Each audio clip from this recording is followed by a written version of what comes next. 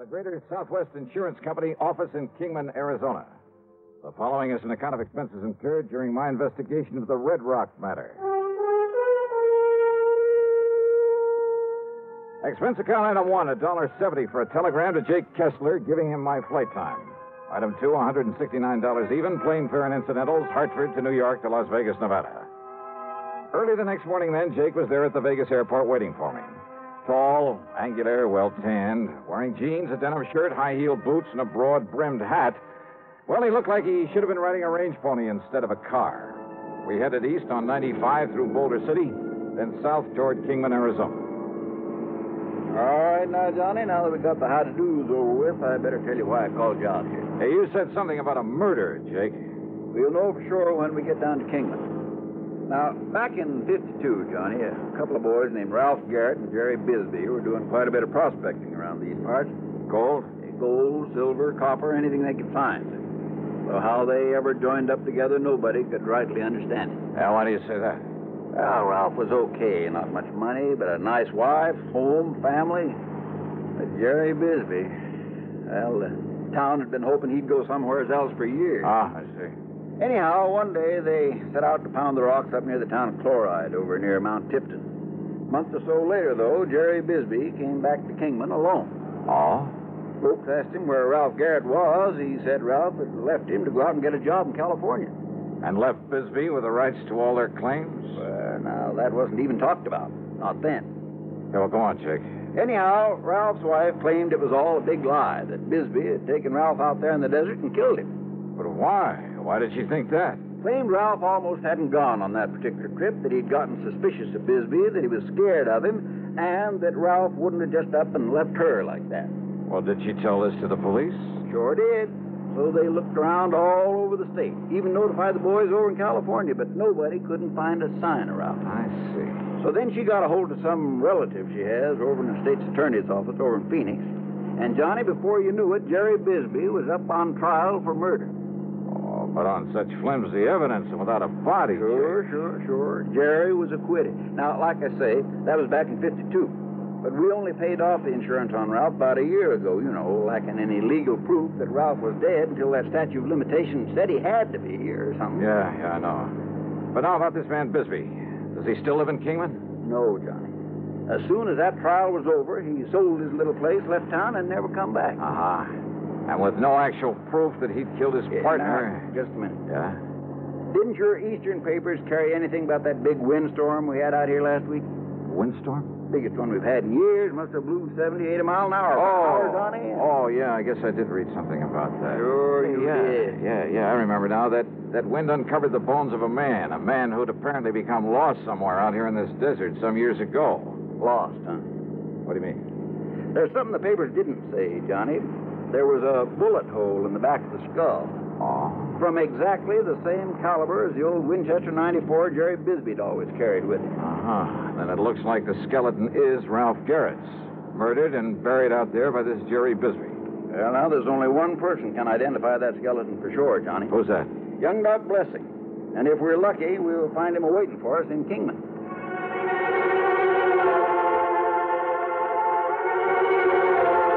Well, that was all Jake had to say about the matter until we could talk to Dr. Blessing. When we got to Jake's office there in Kingman, we found a note in the door from Dr. Blessing asking us to wait for him. So we sat there and waited. And then he came here and... Rat the dang flies.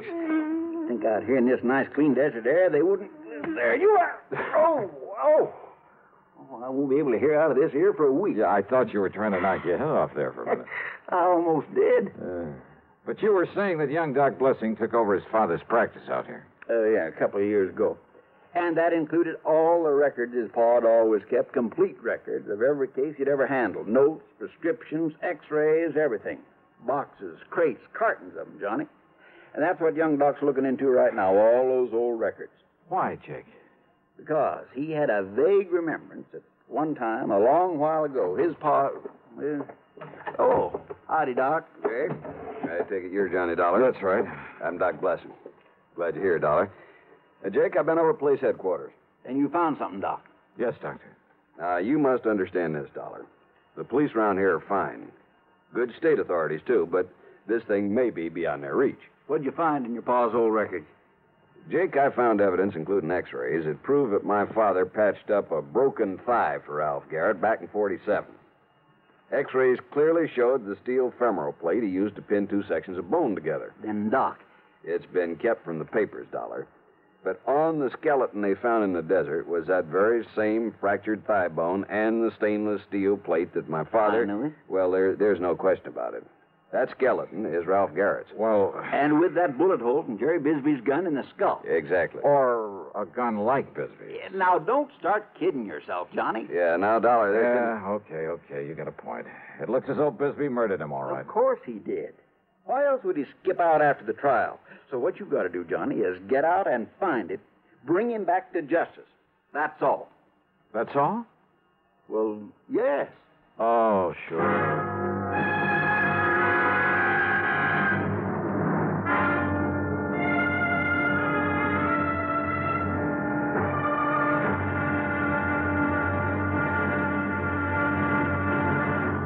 Next time you refresh, enjoy a frosty, ice-cold Pepsi-Cola. Sociability, Charlie. All right, Kay, how's this?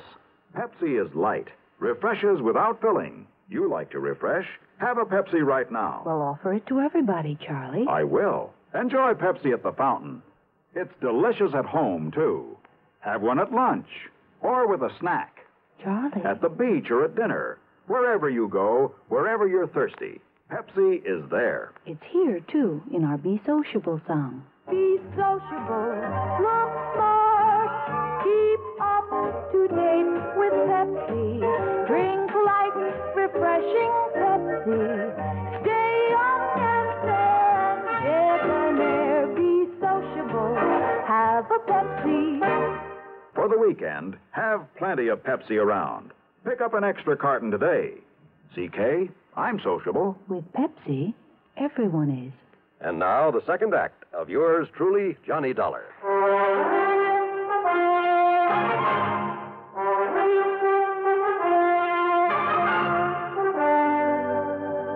Now, Jake, you say that right after his trial, Bisbee left town. And no forwarding address, and I don't need to tell you nobody's seen hide nor hair of him since. Well, what happened to the rights to the mining claims? Sold him out, didn't he, Doc? That's correct. Did he get much money for them? No. And, of course, he had to share and share alike with Ralph's widow. Hey, Doc, you say you just saw the police. Yeah, Dollar, and of course they're certain, too, that Bisbee murdered Ralph Garrett.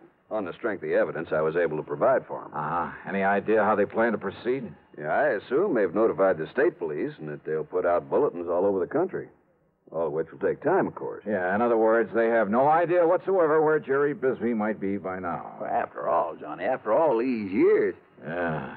Bisbee may have gone anywhere after he left here, and since he alone had knowledge of his guilt at that time. Yeah. So all I have to do is perform a slight miracle and... Hey, wait, you say that he was a prospector while he was living here in Kingman. That's right. Well, what else did he do? Well, he kind of worked some of the mines now and then, enough to keep him in food and clothes and tobacco's all. And liquor, of course. He was a heavy, disagreeable drinker. But that's all. It's the only work he knew. Now I got some house calls to make. If I can be of any further help. Yeah, well, maybe that gives me an idea. Yeah? No, you go ahead, Doc. I can work on it right here. Very well. Don't hesitate to call me. What's this idea, Johnny? Just let me use this phone. Well, sure, go ahead.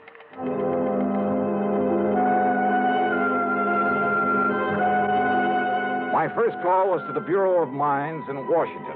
I practically had to have them check me out with the FBI before they give me the information I wanted. But finally, in the course of running up a $27 phone bill, that's item 3 on the expense account. Yes, Mr. Dollar, I've located a listing of mining claims in the name of Jerry Bisbee. Then he's still prospecting. The list begins with 1944. All claims up to 1952 were in Arizona. Yeah. Would you like me to read them to you? No, thanks. What I'm interested in is recent claims, and I've got a suspicion they won't be in Arizona. Let me see now. Yes, you're quite right. Yeah? Within the past few years, he's apparently been doing some prospecting in the state of Nevada. Where? Well, in several rather widely separate... Well, of course, the office in Carson City could give you more up-to-date information than we have. Yeah, you're right. I'll call him. Thanks very much. Progress? Yeah, Jake. It looks like maybe we're getting somewhere. I knew you would, Johnny.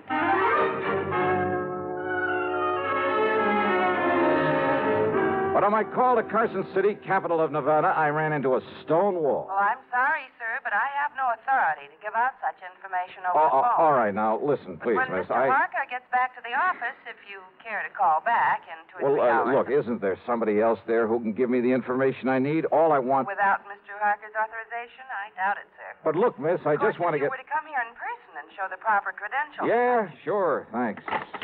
What's the matter with him up there, Johnny? Oh, I don't know. Jake, Yeah? is there anybody around here who owns a plane? An airplane? Well? Well, there's young Kenny McManus has a little single Then come on, let's find him and see if he'd like to fly a charter job.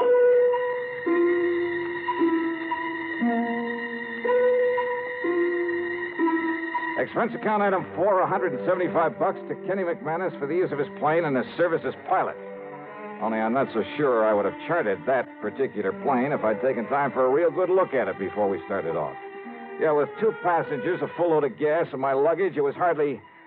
Well, let's face it. It was old and definitely underpowered for such a trip. We missed the tops of several mountains by only inches along the way. But somehow, shortly after noon, we landed in the Nevada capital. Item 5, $1 to one of the lads at the hangar for a ride into the local bureau representative. Mr. Harker was somewhat reticent until I mentioned one word.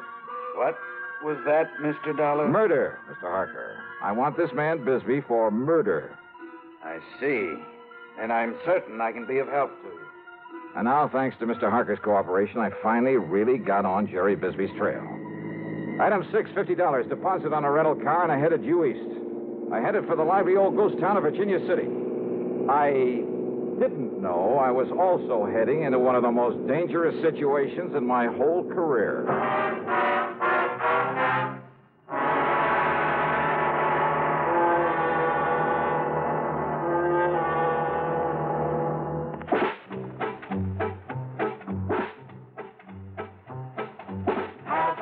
A real cigarette. Have a Camel. Have a Camel cigarette.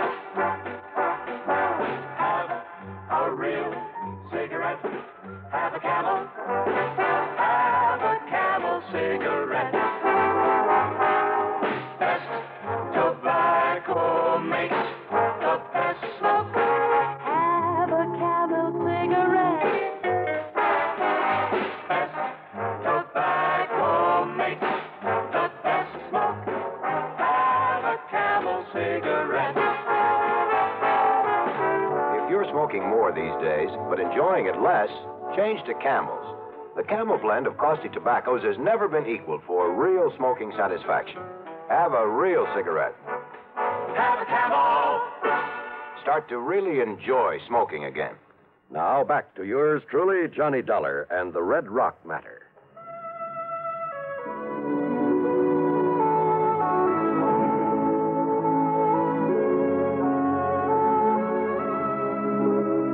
Virginia City is fabulous. A monument to the rip-roaring days of the Comstock Lode. When all too often a man's life depended on how fast he could draw or how well he could defend a hunk of barren ground that he chipped away at in the hope it would give up millions of dollars worth of gold-bearing quartz or the heavy blue mud so rich in silver ore. Still standing are many of the colorful buildings put up in the 1860s. Piper's Opera House. You picked up your key at the Bucket of Blood Saloon. There was the office of the Territorial Enterprise that carried editorials by Mark Twain. The famous Crystal Bar. The gambling halls where debts were paid in dust and nuggets. Famous names, too. O'Reilly and McLaughlin, Comstock and Gould, McKay and Mills, Fair, Flood, and O'Brien. Yeah, the Bonanza Kings. All of them had meant fabulous wealth in the days of the gold rush. Yep, you can almost see their ghosts walking the streets. Well, I found a fount of local information and a grizzled old character parked on a rocker in front of one of the ancient saloons.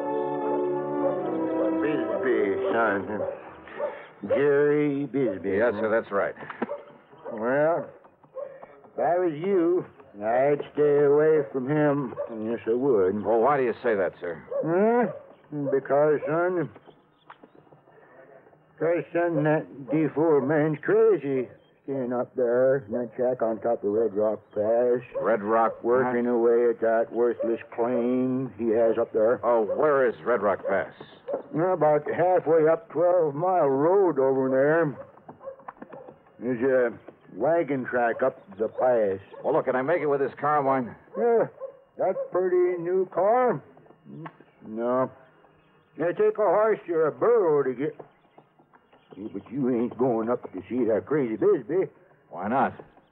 Well? Whoa, he'd catch you anywhere near that mine of his. Then he'd shoot you first and find out who you was after. Yeah, well, I'll have to take that chance. Oh, no, you... Thanks a lot, old-timer. At Martin's stable, I had to shell out a $100 deposit when they learned I was going up into Red Rock Pass. And again, I got a warning about running into Bisbee. But I made sure my gun was free in the holster and set out for the pass. It was after 3 when I left the 12-mile road and nearly sundown by the time I reached the top of the pass. And there I found Jerry Bisbee's weathered old shack, but no sign of Bisbee himself. Bisbee! Jerry Bisbee! And then I saw the trail leading to the little mine on the face of a cliff. So I started over toward it, walking around the huge red boulders in my path, scattered about as though some giant hand many centuries ago. Whoops! That's fair enough. Bisbee! Get back on that horse and get out of here. Sorry, but I gotta talk to you. You see this here gun. Oh, I see it all right. Shoot the eye out and a snake with it. Besides, I know why you come here. Do you? Because maybe... they found Ralph Garrett's bones down to the desert. That's right. But you won't take me in third. Don't be too sure of that. Talk up, boy. Son, I don't hear very good. I said I'm going to take you in for murder. Talk up, I said. Besides, you got no right to take me in. Wrong, Bisbee. You hear me? I say you're wrong. Wrong, am I? Didn't they try me once for murdering? Didn't they let me free? So what? That doesn't mean I was... So you and anybody else ought to know they can't try a man twice for the same thing. Holy smoke, he's right. Them fools down there, they let me off. So now there's nothing you or anybody else can do about it. So get out. I said get out of here. A well-aimed shot kicked up the sand in front of me. I ducked behind a pile of boulders and crouched there, waiting to see what he'd do next. Then I heard it from a sort of hole under one of the rocks. A rattlesnake, almost to my feet. Slowly, carefully, I pulled out my gun. I took aim and... Hey, there were others in there. There must have been a nest of them. No use, boy. I'm coming over there to get you. Yeah, well, listen. I'm going to kill you.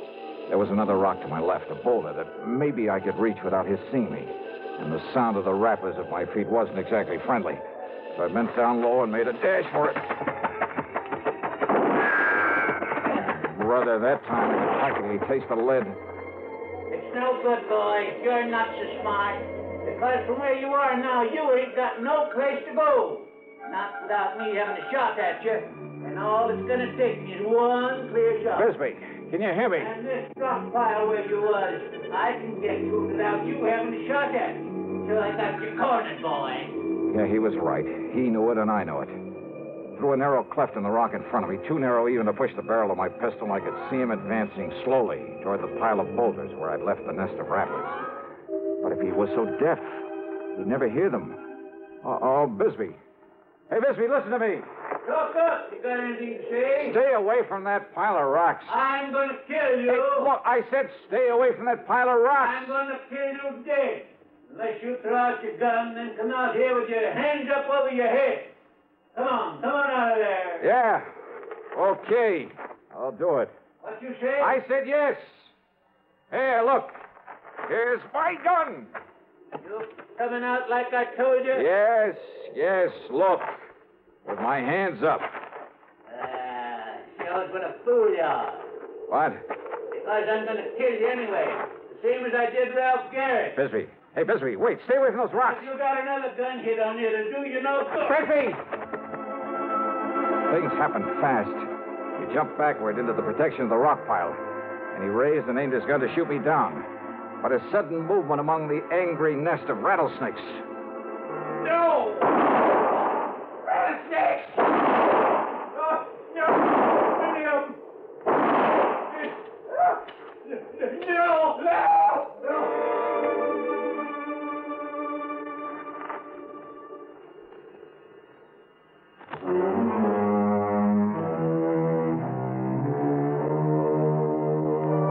By the time I got over to him and hauled him out of that pit of death, half a dozen of the deadly rattlers must have struck him.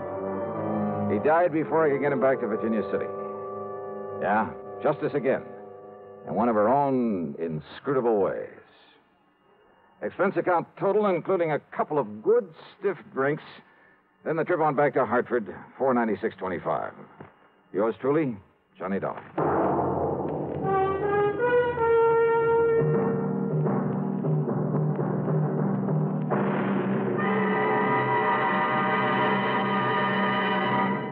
Hi, this is Dennis James.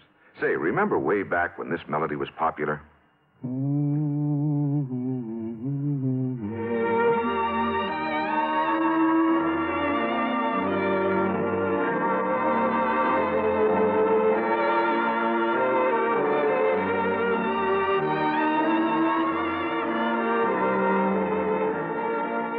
There's something very special about a long-time favorite, isn't there? Well, folks feel the same way about one of Kellogg's favorites, Kellogg's All Brand. Going on 41 years now, it's been America's most popular good food way to fight irregularity from lack of bulk. Because it's whole brand, Kellogg's All Brand gentles away irregularity safely and reliably. And because it's deep toasted for extra crispness, it never gets mushy in milk. There's only one All Brand, Kellogg's All Brand. That's ALL-BRAN. Kellogg's All Brand. Now, here's our star to tell you about next week's story. Well, next week, the canned canary matter. You heard it right. And I promise you that title is a real fooler. Join us, won't you? Yours truly, Johnny Dollar.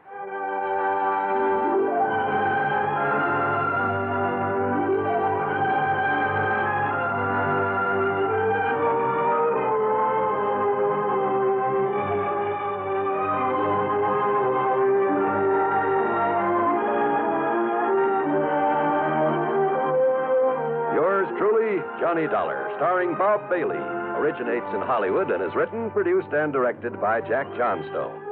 Heard in our cast were Virginia Gregg, Parley Bear, Harry Bartell, Vic Perrin, John Daner, Will Wright, Tom Hanley, and Bill James.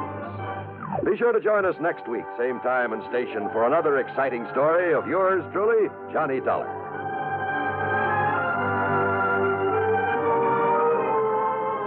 This is John Wall speaking. Suspense follows on the CBS radio network. You know, Dooley, I've been reading up on hypnosis. Come here and let me try it on you. I am an officer of the law and don't approve of making a man divulge his secrets. However, I'll stand by in case there's criminology involved. I just want to clear up some of his problems, Officer Suggs. But I haven't got any problems. I'm the soul of contentment. Maybe that's your trouble. You're too contented. Lie down, Dooley. You're going to sleep. I feel so good. He's under my influence. Now, little tyke, get up. Go straight to the beer of your choice. Astounding. He's heading for Utica Club. 'Cause Utica Club will still take the trouble to age beer the natural way. Utica Club, you see. He's got no problem. He's a happy, well-adjusted beer mug. Brewed by the West End Brewing Company of Utica, New York. You're tuned to WROW Radio in Albany, New York. Time, 5:30.